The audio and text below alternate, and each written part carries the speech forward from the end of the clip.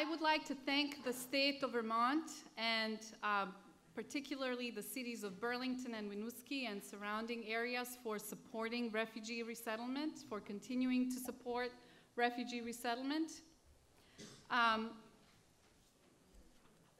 For over 35 years.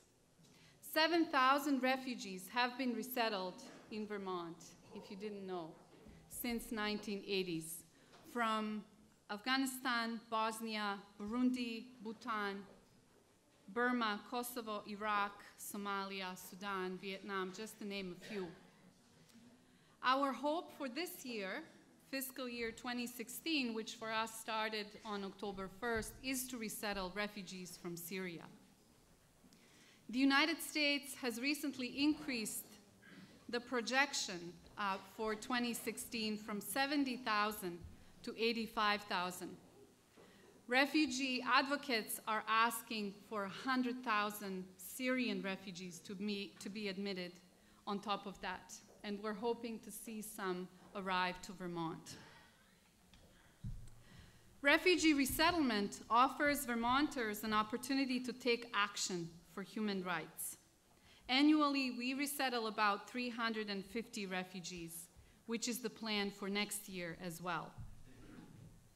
Tonight, as you know, our focus is on Syria, on the culture and people of Syria.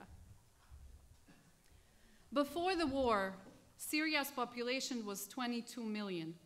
10 million were displaced due to war.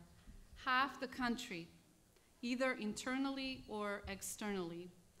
4 million Syrians are in neighboring countries, in Jordan, Turkey, and Lebanon. And more Syrians, as we all can see in the media, are running towards Western Europe.